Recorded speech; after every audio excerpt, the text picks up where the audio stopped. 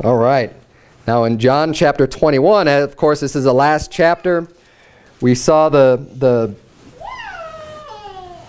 crucifixion of Jesus Christ and the resurrection of Jesus Christ in the past couple chapters. And if you remember, in the last chapter, it was the resurrection, and he had been seen by his disciples a few times throughout the day. And Thomas was unbelieving, and Jesus just proved without a doubt that he was risen from the dead. Now, we start off here in chapter 21. Look down at verse number 1. It says, "After these things, Jesus showed himself again to the disciples at the Sea of Tiberias, and on this wise showed he himself." So this is after that first day. He shows himself again. Verse number 2 says, "There were together Simon Peter and Thomas called Didymus and Nathanael of Cana in Galilee, and the sons of Zebedee, and 2 other of his disciples. Simon Peter saith unto them, I go a-fishing. They say unto him, We also go with thee. They went forth and entered into a ship immediately, and that night they caught nothing." Now this is not something that we need to look over, because they had seen the resurrection of Jesus Christ. Okay, this is after that. They knew he rose again from the dead.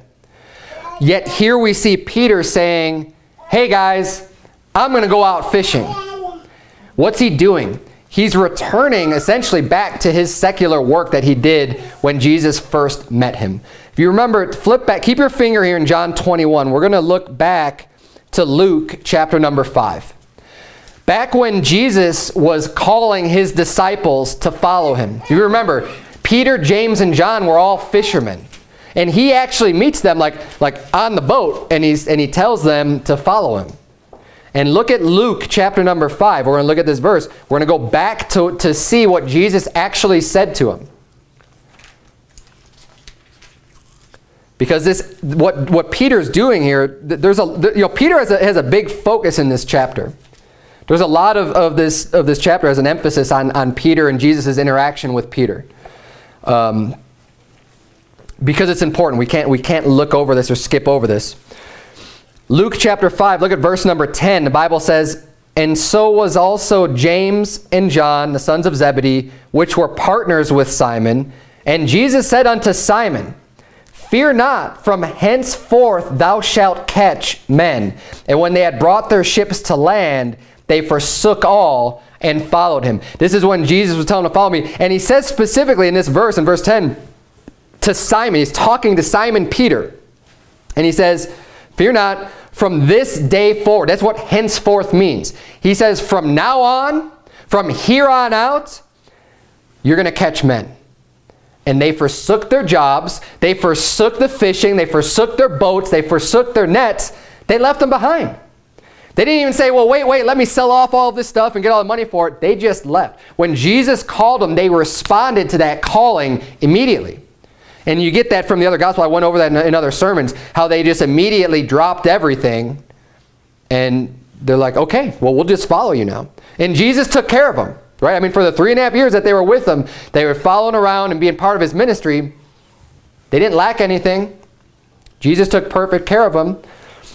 We get to the point now at the end of Jesus' ministry where he dies and he rises again from the dead. He's seen of his disciples that very day he rose. He shows himself openly, and it's amazing, and it's wonderful, and it's got to be an extremely joyful time. But now we see how quickly people can forget, and how quickly we can get sidetracked with just the cares of this world. Jesus told them, look, from here on out, you're not going to catch men. He didn't mean until I die and rise again, and then you're just going to go back to being a fisherman. But that's what Peter did. Jesus was gone. He rose again from the dead. Now he's thinking, okay, well, now what do we do? Well, I'm just going to go fishing. Instead of going fishing for men with his time, he says, yeah, you know what, I'm going to go. And look what happens. Anytime people get into sin and get away from serving God, it's easy to draw other people with you. And we all have to look out for this. You don't want to be the Peter that decides to just give up serving God, basically, and just say, okay, well, I'm just going to go back into the world. I'm just going to go back to my old job. And yeah, it was fun. I served with Jesus. Now I'm going to go back to what I did before. No. You got to, once you put your hand to the plow, there's no looking back. We should, we're not worthy of him. That's what the Bible says. He that putteth his hand to the plow and looketh back. when you get started working for God, when you start working for Jesus, that's your full-time job, and you need to just keep on doing that. And this is, in Peter's case specifically, he told him, look, from here on out, you're going to be catching men, not fish, Peter. But he goes back, and that's what it says when he saith unto them in verse 3, Simon Peter saith unto them, I go a-fishing. They say unto him, we also go with thee. So they all went out. But notice it's interesting because it says that that night they caught nothing. Now here's the difference between a child of God and someone who's not a child of God. Once you get saved and you become God's child, things change in your life. And God treats you differently. You can look at the world and say, this world's so wicked. You look at the movie stars, the people that have all this wealth, and you look at these unsaved people, and they seem to be succeeding in this world, right? They are conducting business, and things are just going great for them, and they're amassing all of this wealth. And you're saying, but I'm a Christian, I'm a son of God. Why am I not, experiencing all this wealth? And why is not, everything that I do isn't just being blessed as it appears to be with these other people who are really wicked? But that's on purpose.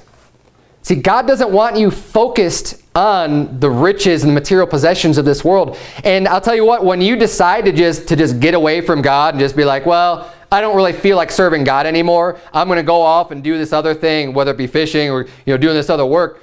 He's not going to bless you for that, and he can make sure that, okay, you don't want to serve me? Well, guess what? You're not going to catch anything either.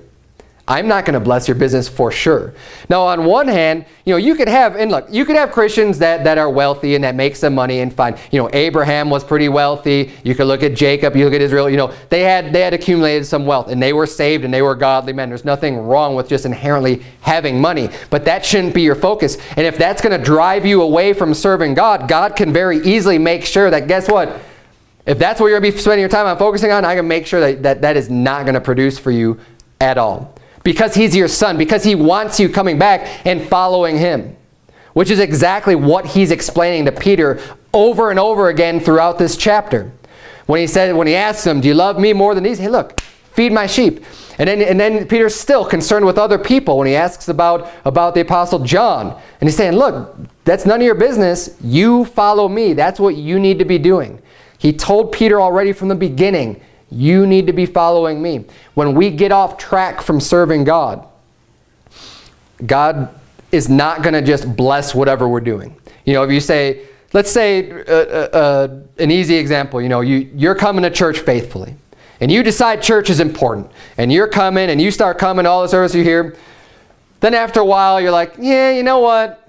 I've been going to church for so long, and I know it's important, but I'm just going to start skipping church because there's this baseball game on TV or there's a football game or whatever. And, I've already done that for a long enough time and I served God. Now I'm just going to have some me time. I'm going to go out and do what I want to do. God will make sure as a child of God that you are not going to be blessed with that. It's not going to bring you joy. It's not going to bring you happiness. He's not going to bless what you're doing if you decide to just start getting away, start backsliding and getting away from doing the things of God. And that's exactly what we see is happening here with Peter. But what the dangerous part about that is you're able to bring people with you then too, as Peter did. And we need to all be careful about this, that we don't get sucked in with someone else's backsliding, with someone else's sin. Because it's an easy thing to do. We look up to each other oftentimes. You look up and say, hey, there's Pastor Berzins, he's a great Christian. Hey, there's Brother Anderson. Hey, there's Brother Sebastian. Hey, there's all these different people you could look up to and say, I know that they're a good Christian. When they start backsliding and do other things, you start to in your brain, think that like, oh, well, if he's doing it, it must not be that bad. I know they're a good Christian. Because this is the way we look at people. You say, well, I know that this person's a good Christian, and if they're doing it, they must have already thought about it, and it can't be that bad. And then that opens up the door for you to start doing the same thing. And you need to be on guard about that. Because it's great to have good examples. It's great to look at people and say, hey, here's a good godly man. And look at the good attributes that they have and see how are they serving God and try to mimic that. As the Apostle Paul said, follow me as I follow Christ. And there's nothing wrong with looking to people as examples for that, but you always have to be careful that we maintain this as the ultimate authority and standard for our life. And if someone else starts backsliding or someone else starts to get into sin, don't get sucked in along with them and just say, okay, well, if you want to go fishing, Peter, go ahead. I'm going to go out and go knock some doors and go fish for men. And it's important for someone like Peter to hear that too, for you to be strong in the face of that. Because if John or James might have said to him, no, Peter, like, you know what, if you want to do that, fine, but we're going to go catch men. Maybe Peter would have changed his attitude right away, instead of everyone else just going along and following Peter's lead. It might have only taken one person to just say something different, to then just gotten all of their heads back on straight. So don't ever just be a blind follower of anybody, even if it's the Apostle Peter. Peter was a great man of God. He was a good leader. He was someone who took initiative. He was someone that was able to get people to follow him. I mean, he had this ability. He was a righteous man, but he made mistakes. And ultimately, he was human and he sinned too. So don't ever put anybody up on that pedestal to where, well, if this person is doing it, then it must be okay. You need to determine what's right and wrong for yourself based on what Scripture says. And don't just rely, and look, I understand it's an easy thing to do, because we have a natural tendency to not want to put in as much of the effort in making those decisions for ourselves and relying on somebody else to do it for us. That's why we live in a nation of sheeple today. People who just listen to whatever the news is feeding them, listen to whatever anybody is just telling them, because they don't want to do the research for themselves. They're just going to say, oh yeah, they must have done the research. They must have figured it out for themselves. They must have read the Bible and studied this out and figured that that's okay. So I'm going to do it too because they're doing it and they must have done it. And why would they ever steer me wrong? It's a very dangerous attitude to have. Work's okay if the person you're following is doing right. But as soon as they fall off the mark, you're going to go right with them. And we need to be vigilant for our own selves individually. And again, I mean, you don't know the impact you might have on somebody else. If one person might have just said something different, said, you know what, no, Jesus told us, we're not going to be fishermen anymore. We will fish for men. This is what we're going to do. And you could have a serious impact. And remember that individually, you can have a very good impact, especially with another brother in Christ, another sister in Christ, starts to backslide, and maybe you notice that about them.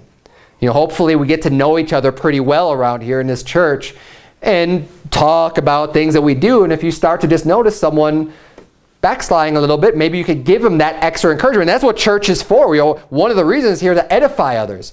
You notice someone maybe starting to slip, maybe starting to backslide a little bit from where they were. You can, instead of joining them,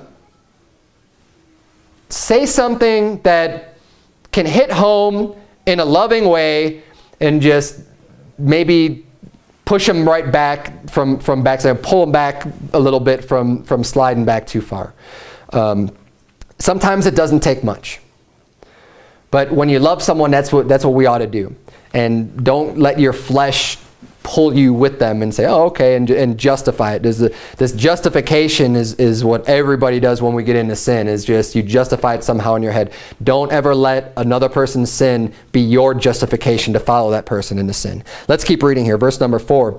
It says, but when morning... Keep your finger, if you haven't, in Luke 5. We're going to be going right back there because I want to show another example here. But I'm going to keep reading in John 21. John 21, verse number 4 says, but when the morning was now come, Jesus stood on the shore, but the disciples knew not that it was Jesus.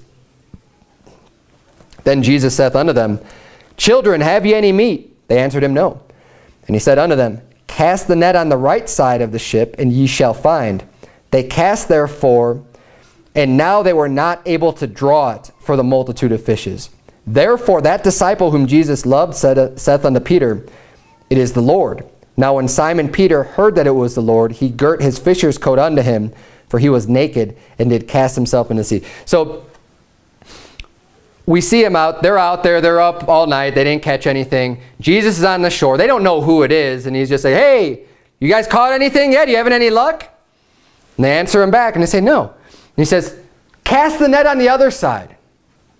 You know, it's kind of funny because I think like if I were in that situation, I'd be like, who's this guy? You know, like what are you telling me to cast a net? You know, we've been out here all night. What do you think? But they do it. You know, they listen. They'll say, okay, we'll cast a net. And then when they realize they get this huge bounty of fish, I mean, they just the net just fills up. They think back and they realize John's like, this is Jesus. Like, that's the Lord. And the reason why, if you flip back to Luke 5, keep your finger here in John, from that same story in Luke 5, look at verse number 4. This same, almost the same exact scenario had happened again at the very beginning of Jesus' ministry when he called them to be his disciples.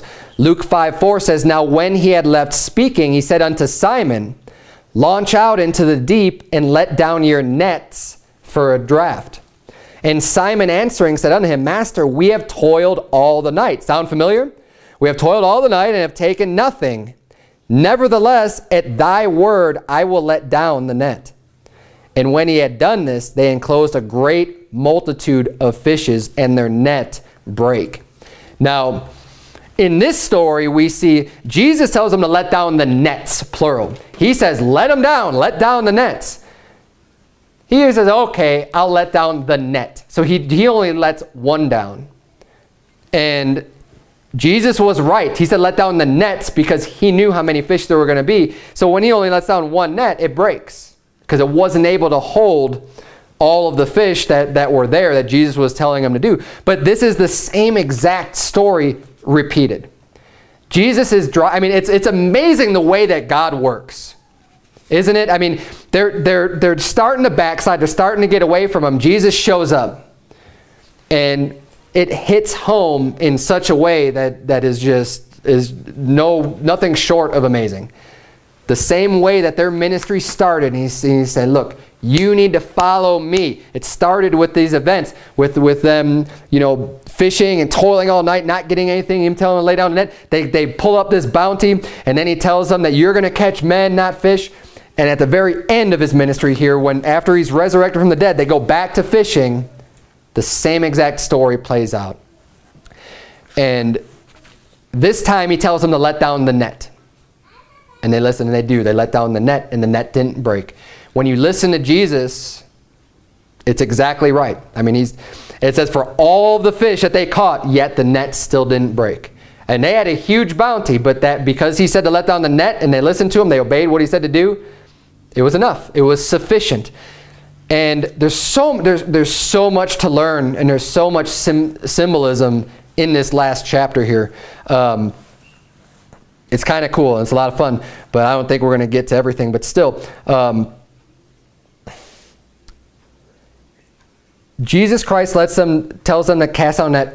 When you're obeying Jesus' command, he will take care of you no matter what. And what's really interesting is that you know, nothing in the Bible is accidental. If you remember about a week or two ago, I mentioned something that said, I don't understand why this is in the Bible. I don't know why. But look at what we see here, because nothing is here by accident. This one I have a much better grasp on in the second half of verse 7, when John recognizes these miracles and he says, okay, this happened to us before. That has got to be Jesus on the shore that's doing this. And he says at the second half of verse 7, he says, now when Simon Peter heard that it was the Lord, he girt his fisher's coat unto him, for he was naked, and did cast himself into the sea. So it doesn't just throw that part in there for no reason. It explains to us when Peter was in the boat, he was naked. Okay? Nakedness in the Bible is always referred to as like, is always correlated with being shamed and being shameful. You have to cover up your nakedness so that you don't expose, you know, your nakedness, because when your nakedness is exposed, you are ashamed. And you ought to be ashamed. And it oftentimes refers to, you know, when people get into sin, then their nakedness is exposed. And Peter was in sin here. He was doing what he shouldn't have been doing. He went back to the world, back to his old job, and he was naked. Now this is heavily symbolic, but it tells us, it explains to us. I mean, he was just openly in shame and nakedness on this boat, doing what he shouldn't have been doing. But when Jesus calls, he covers himself up and he swims right to shore. And no matter where you're at, when you backslide, you need to be able to cover yourself back up and don't wallow in that shame. Don't be like, oh man, I let Jesus down. Now there's nothing I can do. There's nothing I can do about it. I've already let him down. I'm a failure. I've already backslid, so I might as well just keep on doing it. That is a defeated attitude, and that's one that's going to keep you out of church, and that could keep you out of serving God for the rest of your life, unless you're careful about it. You need to be humble. In all cases, be humble. And you say, well, wait, I am humble when I'm ashamed of what I've done. You need to be humble enough to then crawl on your knees back and just come back to Jesus, because he can still use you. And look, I mean, Peter was used in a great way after these events. We already saw he failed Jesus when he denied him 3 times. Right? He wept bitterly about that. He's failing Jesus again when he decides to just go out fishing and just go out and doing this other stuff. Yet he still comes back and he's still able to be used. You may fall down 7 times. But you need to pick yourself back up again and get back in the fight. Because the only way that you are ever going to fail in this lifetime is just to give up and to quit. And just to say, you know what, I'm defeated. I'm done. Then you failed. But just because you backslide, that doesn't mean it's automatic failure. Just because you get away from God for a little while. And look, I'm not trying to make light of it either. We ought not to ever backslide, but it does happen. And if you find yourself in this situation, you need to get back and girt yourself back up and head back towards Jesus. Jesus was far away from him. He was on the shore. They were all out in the middle, not in the middle, but out in the water away from him.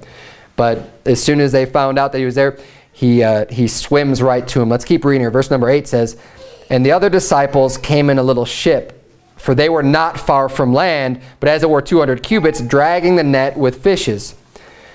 As soon then as they were come to land, they saw a fire of coals there, and fish laid thereon, and bread. So Jesus already had fish. He already had bread. And he was already there cooking it up and ready to provide for them. They didn't need to go out and do this under their own strength and under their own power. And when they were under their own strength, it wasn't blessed. They didn't catch anything. When Jesus decided to bless them, then all of a sudden they have this great bounty and and they have all this fish. Just proving we need to be reliant on God, on Jesus, more than on ourselves. Don't get this mindset of thinking that you have to do things under your own power. Look, if you're following and serving God, and I believe this for everybody, okay? You could say, well, you're the pastor, you're supposed to be serving God, and you have your faith in God that he'll take care of you. Don't worry about your work, Pastor Berzins. Don't worry about this other stuff, because God will take care of you, because that's your job. You need to be serving God. Well, no, that's all of our jobs.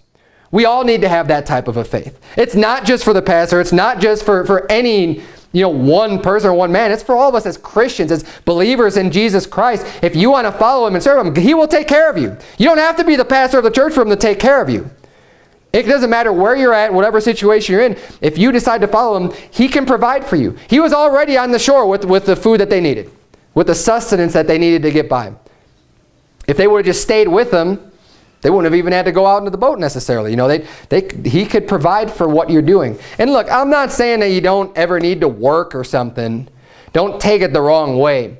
But when you have the faith in Christ and you're doing what he tells you to do and not going out and doing what he told you not to do, when he says, look, from now on, you're going to be doing this, you're not going to be doing that, you listen to him.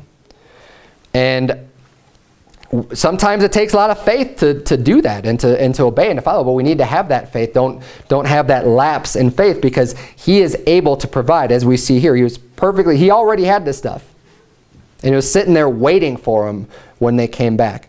And it says in verse 10, Jesus saith unto them, bring of the fish which ye have now caught. Simon Peter went up and drew the net to land full of great fishes, and 153. That's a lot of fish. 153, it says great fishes. They're big. It's not like they had little bluegill or little minnows in there. I mean, he had 153 great fish in that net. And it says, and for all there were so many, yet was not the net broken. Jesus made sure when he told him to let down the net, he knew what it was capable of doing. And it was able to maintain that many and still not be able to break. Verse number 12, Jesus saith unto them, come and dine.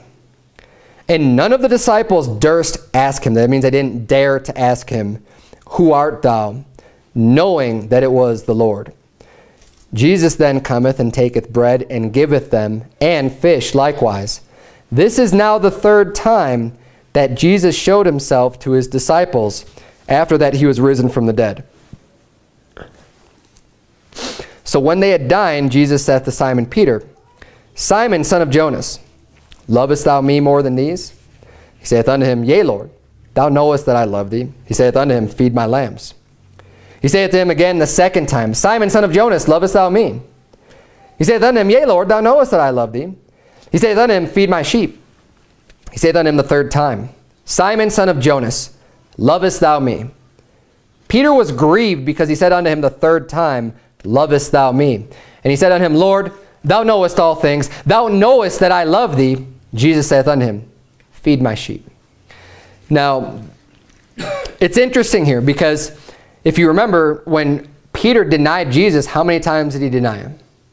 He said 3 times, right? Before the cock crow, thou shalt deny me thrice. 3 times he was in denial to Christ. 3 times now we see Jesus asking him, do you love me? Peter, do you love me? Do you love me? And we see the powerful actions that Jesus has taken to get through to his disciples. He gets through to them in the part we just read with the similarities, with the same exact thing with drawing the net and getting their attention that way. And then we see here with Peter. This had to have rung home, if not right then, later on, saying, man, I denied Jesus 3 times, and now he had to come back and ask me 3 times, do I really love him? You know, do I love him? And but he did, and you know, this is how Jesus dealt with them.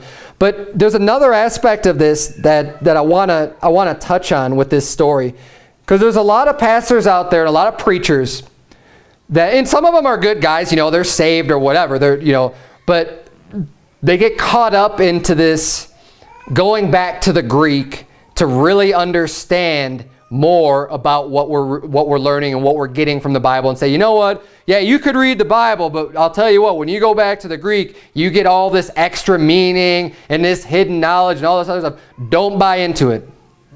Okay, you don't need that.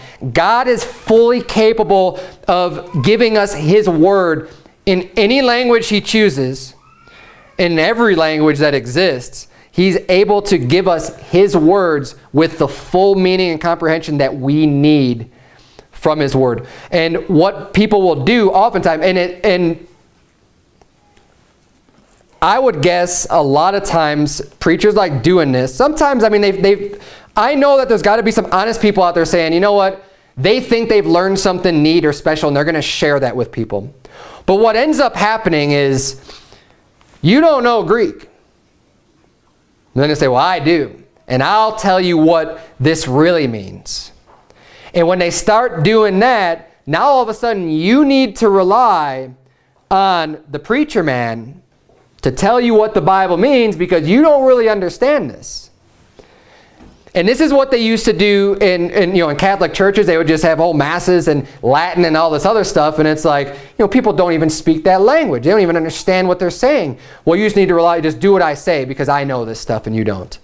And when people start listening to a pastor that says, oh, but in the Greek it says this, and this is what it really means, even inadvertently what they're doing is casting doubt onto what you're reading in English. You say, well, can I not really get that from the English reading?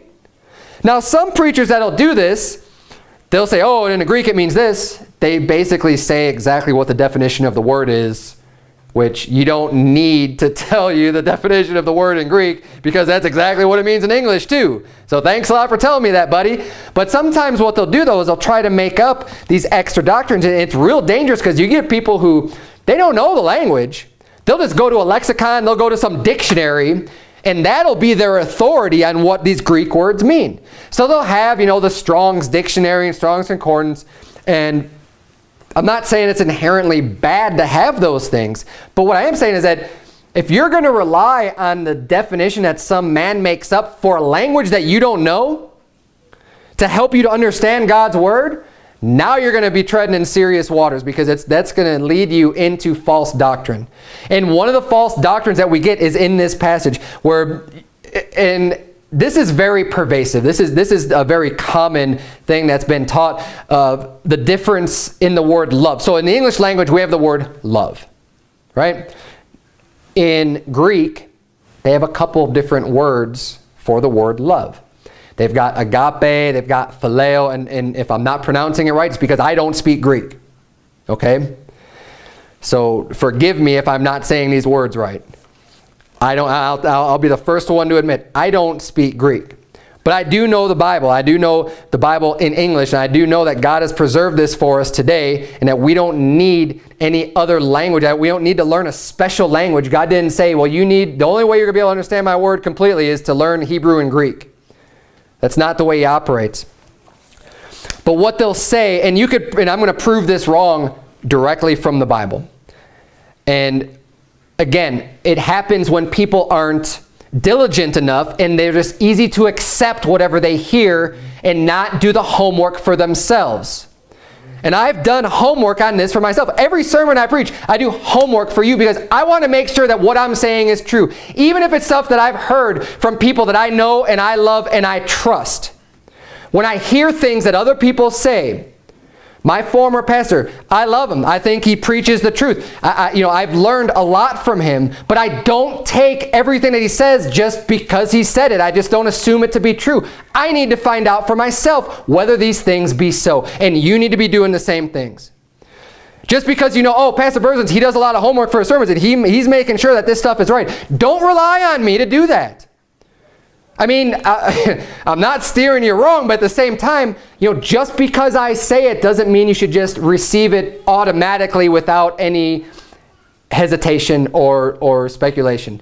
Receive it for what it is, for my work, and then do it yourself. If what I'm saying lines up, matches up, great. But don't just assume that it's automatically true. Okay, everyone can do the research that I've done on these different things. So what they say, and here's what gets preached. When Jesus asked, because he asked Peter 3 times, do you love me? So the first 2 times in the Greek, it uses this word agape. Okay? But then the 3rd time, it uses this word phileo. And what they say is that, well, the agape is really like a much lesser type of a love, kind of like a friendship love, like not as strong. But that phileo, that's like a really intense, like a really strong type of a love is what they'll say. So the first 2 times he's kind of using this agape, like, oh, do you love me? Do you love me? But then the 3rd time he uses that word phileo, and that really hits Peter, and that's why he's so sorry and grieved that Jesus even used, now he used this word phileo. Because when Peter answers him, he uses that word phileo every time. But then when Jesus asks the 3rd time, it's that word phileo. And in English, it only says love, so we don't get to know these, this special hidden meaning behind this. And because I know the Greek and because I've looked at this, I'm going to tell you, look, this is why he got upset. But even just in the regular in the English reading, why did Peter get upset? Why was he grieved? The Bible tells us. It says in verse 17, he said unto him the 3rd time. Now, if he's saying something different, first of all, if he's saying something different, is he saying it the 3rd time?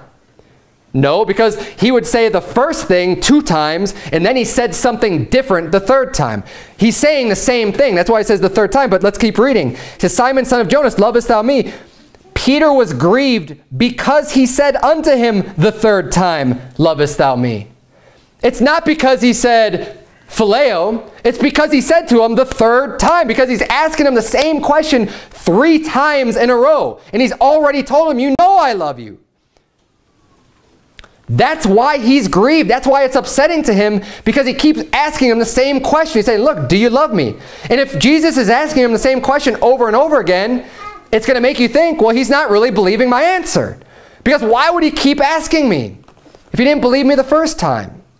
That's why he gets grieved. And that's the point Jesus is trying to make. He's making a bunch of points here. But just to even further disprove this stupidity of this agape and phileo, agape is a lesser love and phileo is a greater love. Okay, I looked up when those words are actually used by using the Strong's dictionary and the concordance to find out where these words are used. So here are the verses in English. Let's look at a couple. If you want to, you can flip back. We're going to be in Matthew for most of these. Flip back to Matthew 6. We're going to see if this stands up. If that usage of agape is if we apply it all throughout, because it would have to be applied. I mean, if the word means something different, right, then you should be able to apply it throughout the Scripture.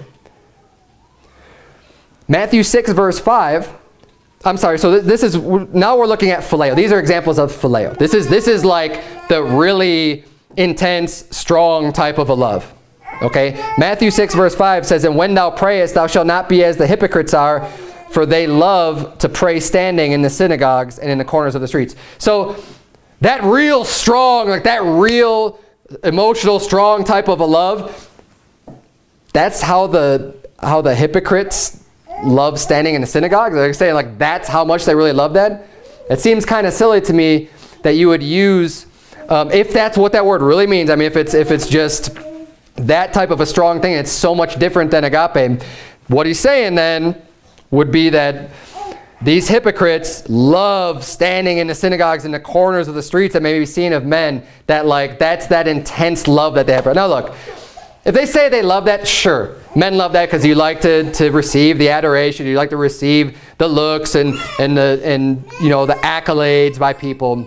But you're not going to convince me that they just love that so much and it's just such this strong type of a bond, type of a love with something like that. You're not going to convince me that that's what that has to mean there. Matthew 23 verse 6 says a similar thing. In Matthew 23:6, he's talking to the Pharisees. He says, "And love the uppermost rooms at feasts and the chief seats in the synagogues." Again, that's that real intense love that Jesus used with Peter, right? That made him so grieved, is the same love of loving the uppermost rooms at feasts. So when you go to a banquet, when you go to a dinner, and they give you the best room, like, man, I love this so much. Like, this is the best thing in the whole world. I don't think so. I don't see that in that verse. Revelation 22:15. You don't have to turn there. Turn if you would to Matthew 22. Revelation 22:15 says, "For without are dogs and sorcerers and whoremongers and murderers and idolaters and whosoever loveth and maketh a lie." Again, that word phileo, that's supposed to be that really strong meaning of the word love, is used here as someone loving and making a lie. I don't know anybody that loves to lie with that type of an intensity, if that's really what that means. I mean, you could have people that, yeah, they like to lie, they like, you know, whatever, but it's to give it that type of a weight and say it's such a different type of a word is ridiculous. Now we're going to look in Matthew 22, verse 37. These are other uses of agape. Now this is that lesser love that they say that Jesus was using with Peter. In verse 37 of Matthew 22, Jesus said unto him, "Thou shalt love the Lord thy God with all thy heart and with all thy soul and with all thy mind." Is there much of a stronger love than with all of your soul and with all of your heart and with all of your mind? I don't think it exists. Yet that's where they use agape. That's where they use this verse. So in the last place is Luke 11:43 says, "Woe unto you, Pharisees, for you love the uppermost seats in the synagogues and greetings in the markets." So in Matthew, it's using phileo, and in Luke, it's using agape for the same exact verse. The same exact thing. What does that tell you? They mean the same thing. What does that tell you? You get the same exact meaning in English that you do in Greek. They both mean love. That's the bottom line. They both mean love. And any words that might have some slight nuance or variation in a meaning, you are going to be able to infer that from the context. The context will tell you enough anyways. If there is any words that are different. I'm using, you know, agape and phileo, where I think it's very easy to prove that that is not what that means. Yet, but you know what though? People use this because it preaches great, right? They could get up and they can say all this stuff and they can look so smart and people could be going there, "Oh, wow, yeah. You know, that phileo love, yeah, man, that's..." And it's nonsense, okay? But people eat it up. It might sound good. You might have a dynamic preacher that's just really good at pulling at the heartstrings and is really, you know, able to keep your attention and you know, just has that type of a skill. Don't fall for that. You know, I'm not very much of a skillful preacher. You don't have to worry about that. But what I try to do is just provide you with the information. Okay, I present it the best way that I can, and I pray God helps me with that. But bottom line is what are the facts? What is the truth? That's what we're interested in, is the truth. And you need to be able to study this out for yourself as well. Don't just take anything that you hear for granted. Don't just assume things are true because, hey, I know Pastor Berzins, he's a great guy. He loves the Lord. I see what he does. And just assume that what I'm saying is always true, because it may not be. People have a tendency, and I'm sure I've done it in the past, and I try not to, but I'm sure I've done it, of just repeating things that you've heard. You got to be very careful about that, because if it's not true, now all of a sudden you're lying and you're giving false information. And especially as a pastor, when I get up to preach the Bible, I don't ever want to do that. I don't ever want to rely on things that I've just heard in the past without knowing for sure for myself. And you sitting down in the pews need to do the same thing for yourself. Okay, yes, we're here to learn. Yes, there's things to be learned from the Bible, but measure it up with God's Word. The things that I'm saying. Sure, you could learn something new. Maybe you didn't know before, but make sure that it's matching up with God's Word, that it truly is correct. And if I'm stating something that requires a little bit more research, look it up.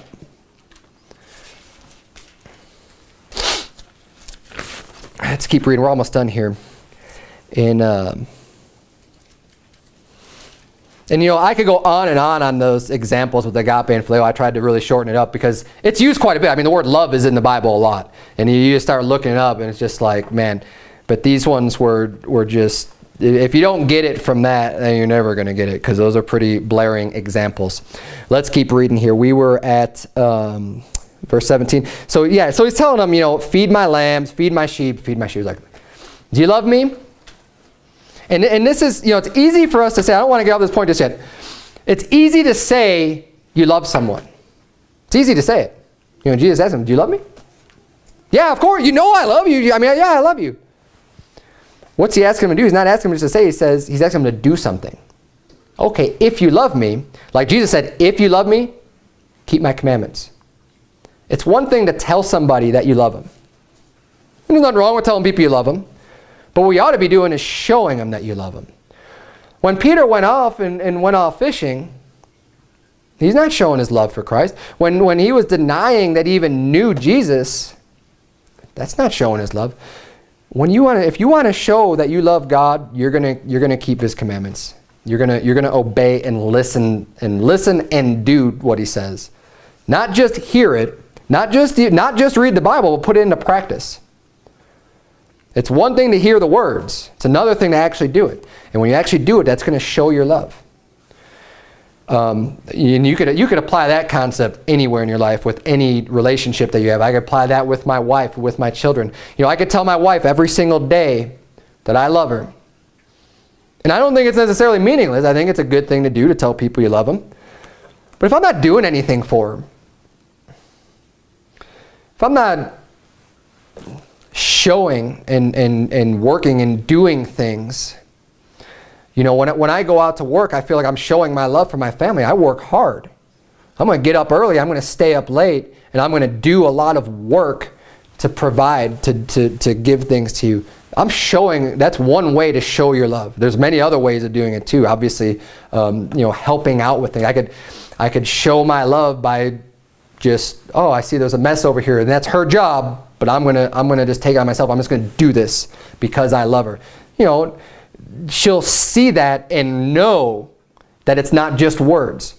And this is what Jesus is saying here. Look, you can say that you love me all you want, but I want to see it. And when we're obeying God's commandments and when we're doing and fulfilling the Great Commission and the work that he has for us to do, we're showing him our love. And just think about God. Think about your relationship with God. And ask yourself this question: do I love God? Do I really love God? And hopefully the answer is yes for everybody. But now think, okay, in my life, how often am I showing my love to God versus my love for the things that I like to do, like fishing or playing games or doing this or doing that? How much am I really showing God my love? Can I do more?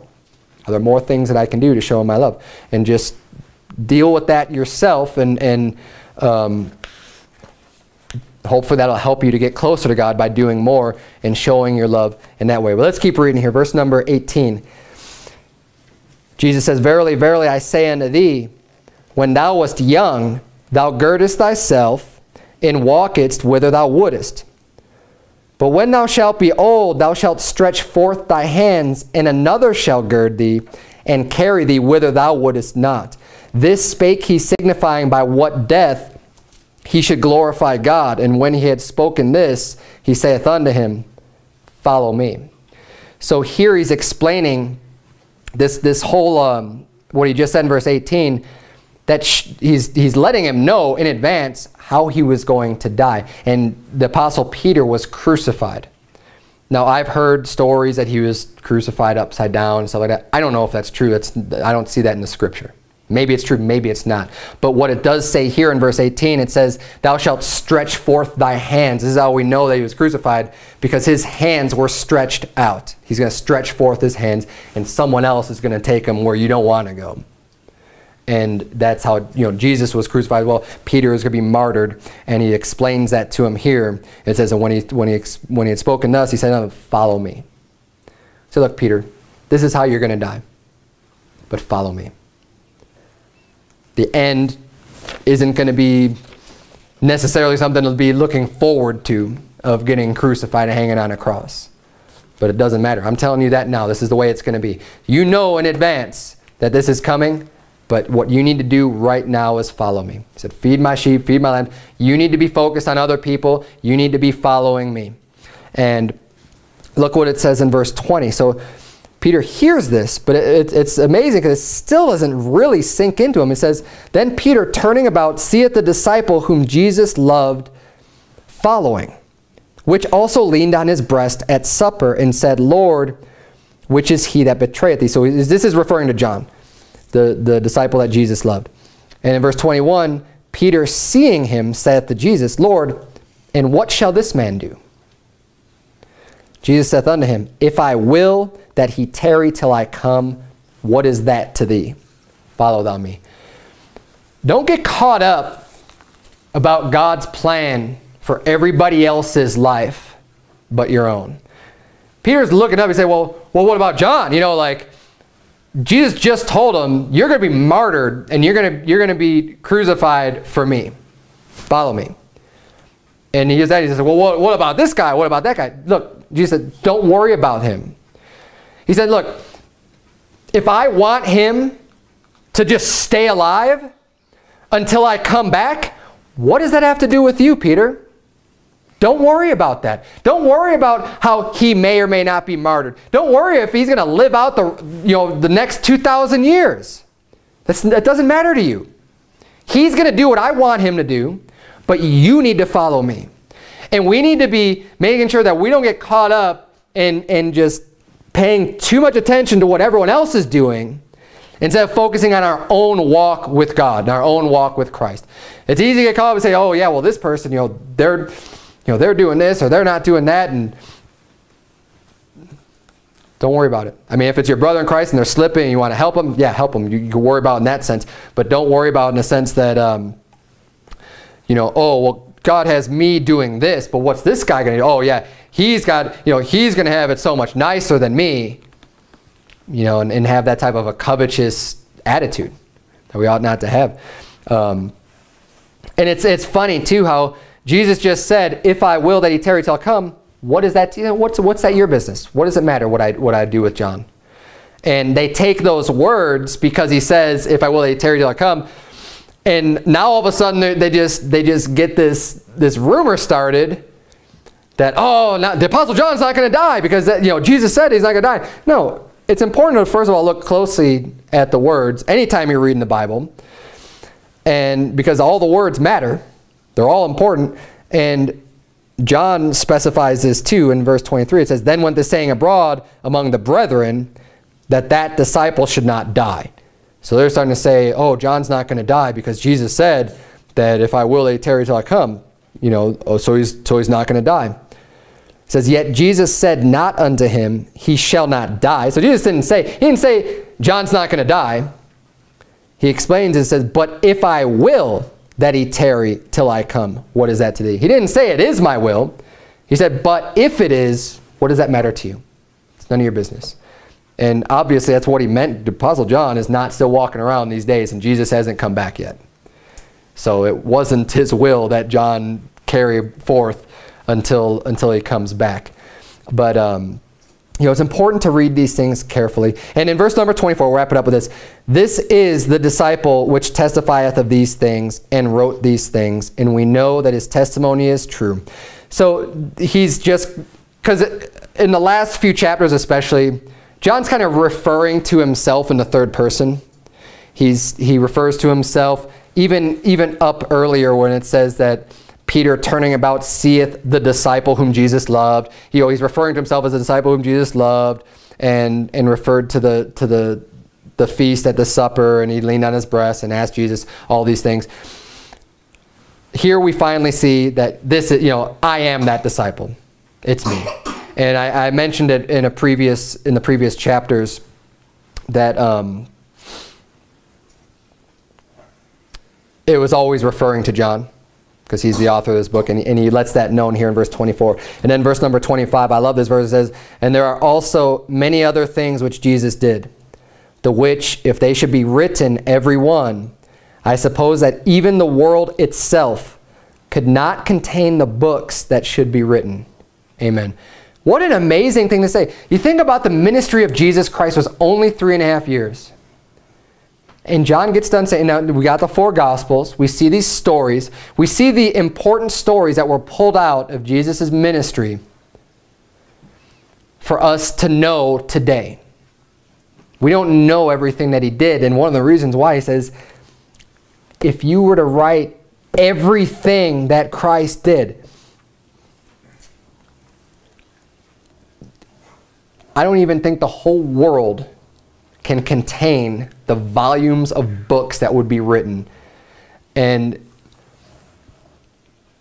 Jesus did a lot just in these, these small referenced pages that we have here.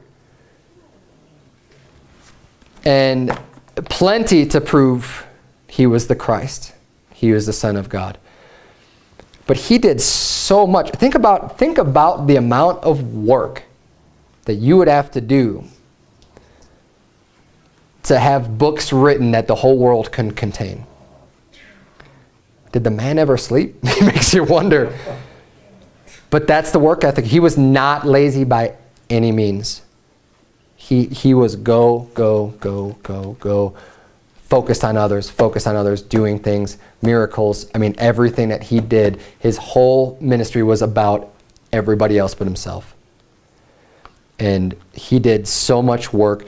And and that's why Christianity is still around today. It's one of the reasons why. He did so many he had so many infallible proofs that it's not just some charlatan, right? People like to say that, oh, he was just a deceiver. He tricked people. He was a magician or whatever. And there were just this small group of people that deceived so many. Not even possible. The impact that he had because of the work that he did. And the testimony, it's not just the testimony of his disciples, but so many people that witnessed in this time frame when he was alive that were touched and impacted by the life of Jesus Christ in order to have done all of these miracles and all these works and all these wonders, and in order for time to be based off of his birth, right?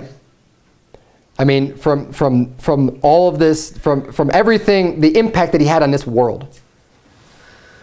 He was who he said he was.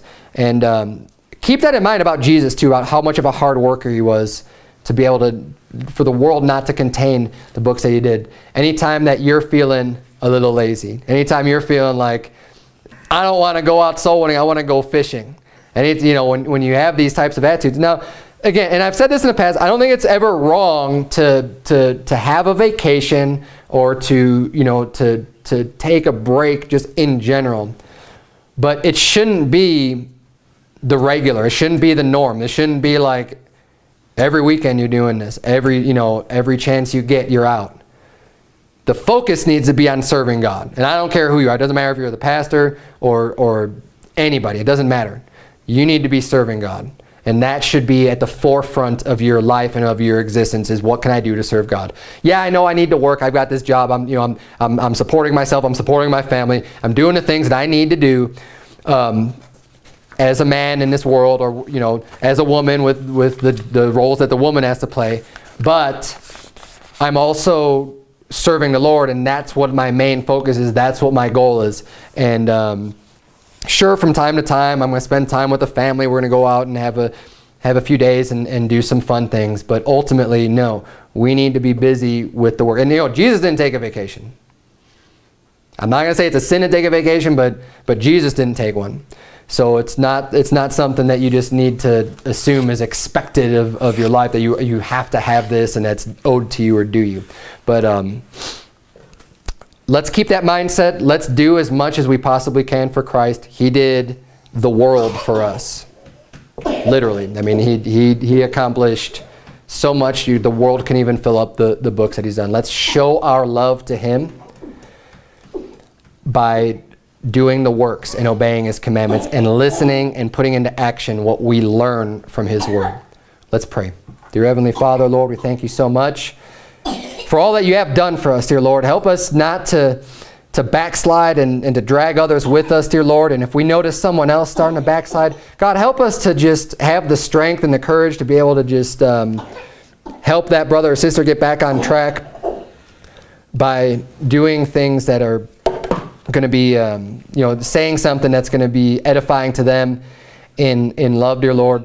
And I pray that you would please just continue to teach us, that we could know more about your word and your commandment, that we can continue to follow them and obey them, dear Lord. We love you. It's in Jesus' name we pray. Amen.